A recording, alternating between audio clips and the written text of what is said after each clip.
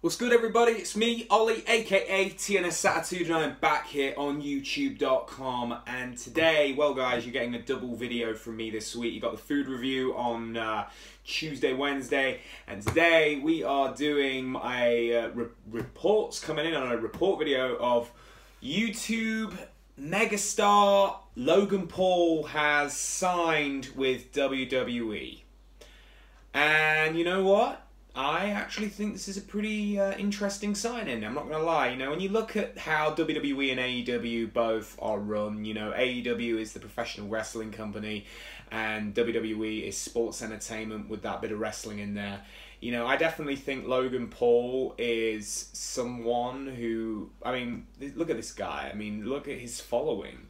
If you put him in there, I think there is definitely some potential for someone who, if he's willing to learn, which of course he is, this could be a very successful signing. You know, am I expecting him to be Kurt Angle? No. But am I expecting him to be very entertaining? Absolutely. And the program going in with, of course, him and The Miz for SummerSlam, I think is a interesting thing. You know, they've got a story wrote there already from obviously WrestleMania 38, where Logan had a fairly good showing. You know, seeing him live, you know, I was very impressed. You know, huge production value for him. And of course, coming out with the Charizard card. You know, this guy is just like very, very, you know, he's got that appeal. There's no doubt about it. And I'm interested to see where they do go with him. You know, is he going to just be around for big budget matches, like the big premium events, like your SummerSlams, your WrestleManias, or...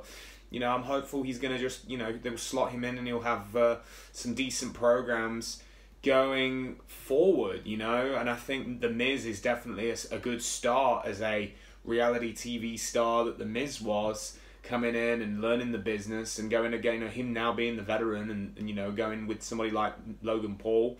We'll see what happens, you know. I know this kind of signing is probably not everybody's cup of tea. But when you look, and I did say this on my Facebook, like, they've signed the likes of Ronda Rousey in the past, and, you know, she's had huge, you know, she's got a huge following.